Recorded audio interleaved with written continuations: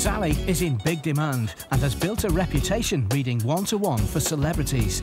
Today, she's taken time out of her tour to read for The Only Way Is Essex star Mark Wright. If I got a message today, I think I'd be really, you know, I'd be a bit chilled and a bit scared, but I'd really appreciate it. Hi, Sally, how are you? Mark, I'm very well, thank you. Lovely to meet you. And you.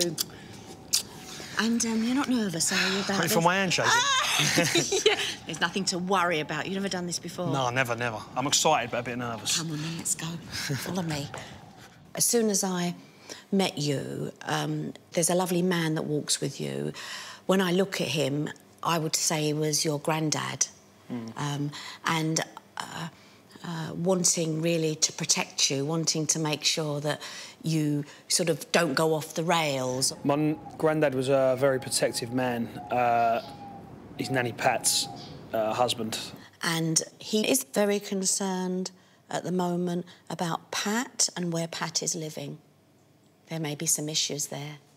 My granddad always worried about when he died, what he would leave my nan, because she lives in Dagenham, and that she'd be on her own, and he always used to be like, you know, you kids better look after her, talking about my mum and my aunties and all that, so he was always concerned about who was going to look after her and where she's living, but they are all looking after, she stays at all their houses, so yeah.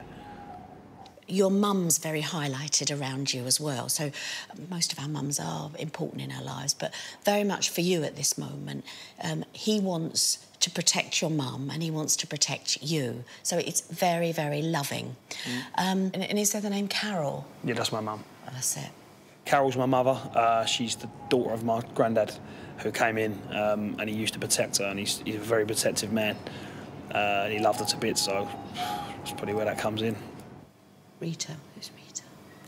My granddad's sister. Who's still alive? Rita, yeah. Yeah. Her dad is here. Rita's dad. Which is your dad's grandfather. Yeah. And he is standing here. What's he saying? The boy done good. And he's really sort of like recognising that. God, I just sent tingles down my spine. You're going to have a watch stolen from you, and it will be a girl that steals it. And you will see it on a boy's wrist. Bloody hell. Yeah. What, near to this day? And there's the name. Who is Dave? Yeah. David? My agent. Or your agent. You'll tell Dave about it, because you won't know what to do about it. Give me a kiss. It's not very often I get to kiss good-looking fellas, so I make the most of it. I've always wanted to believe in all this stuff, but I never have totally, because it is hard to believe in it. But after some of the stuff that Sally said today,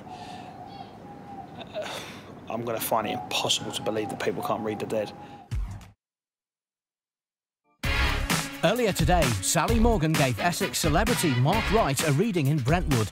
Now she's joined by her husband John and Mark's fiancée Lauren for a bite to eat.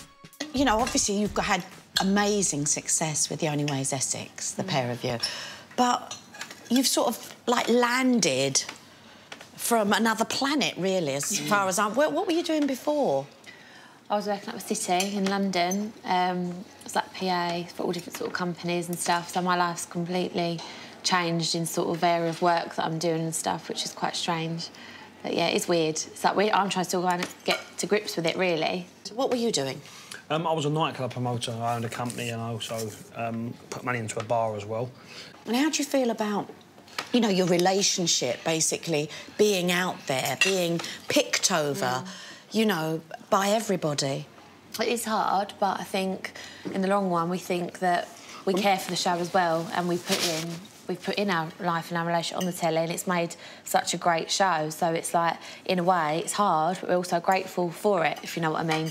It's had to be hard to be good. So the hard bits in our relationship, you know, we've had to show them for the show to be dramatic. And it is nice having the good bits in a relationship, because then people say, oh, I used to look so in love, so that's nice. But it's horrible when it's like, oh, you two don't really love each other. I think they need to show more a bit of the love side rather than just roused and the moany side.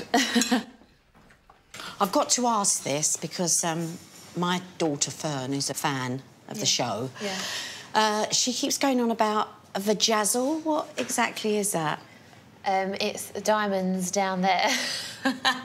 It's that crystallised, so you can put these little, like, crystals, shape It's like a stencil, you know, like a stencil, and you can sort of, like, but they're diamonds, like some, I don't know if you've ever seen them for, like, body art. Glue? Yeah, like an eyelash glue. What, put on the skin, or...? Yeah, put it on the skin. Be happy to know they've actually introduced a pejazzle.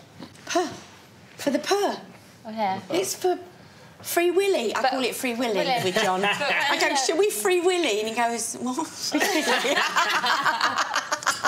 where does it go? He's a whale of a man, my husband. Never heard of it until today. John, I'm going to have to look into that. Well, on that note, I think we ought to go, don't you? Yep. It's been so lovely. It's been lovely. Thank you, really nice. And we'll do it again. Yeah, definitely. Shall we maybe tea at the Ritz next time? Yeah. Let's do that. It's a lovely afternoon, wasn't it? Very nice people. Yeah. What do you think about the pejazzle then? Do you fancy one? One? Well, you only need one crystal. I mean, I think a few years ago, John, you might have needed half a dozen, but you trust me, you only need one now. Well, let's stop off and get some glue then. Yeah.